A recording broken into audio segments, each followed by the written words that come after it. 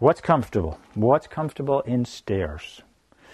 This is Robert Markey. I've been doing construction for many years and I'll talk to you about stair height and depth. Actually, the height of the risers and the depth of the treads.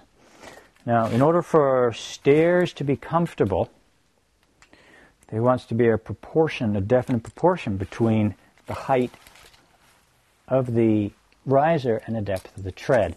There's a couple of formulas that we can use to determine that. The first is the riser plus the tread is between 17 and 17 and a half. Okay, let's see how we did here. We've got a 9-inch riser. We've got an 8.5 inch, 8.25 inch, a 9-inch tread and an 8.25 inch riser. 9 plus 8.25 is 17.25. Right on the money there. So this would be a comfortable for stair. Okay.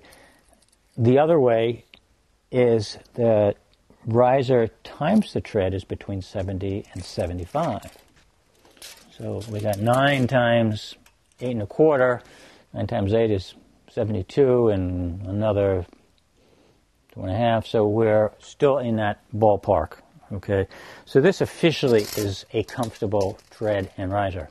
Now what happens is if you've been in, say, a hotel where they have very long treads, you get these very small risers. You may have a 14-inch tread, and so you've got, a 3.5 inch riser, so you're going up a long staircase. If you've got a basement stairs that's very steep, you're going to have the opposite. You maybe have 5-inch tread, and maybe a 12-inch riser, or a 7-inch tread and a 10-inch riser. However you do this, you want to have that formula, rise plus run is between 17 and 17.5, and that means as you go up the stairs, it's comfortable. It's comfortable steep, it's comfortable shallow, it's comfortable pretty standard.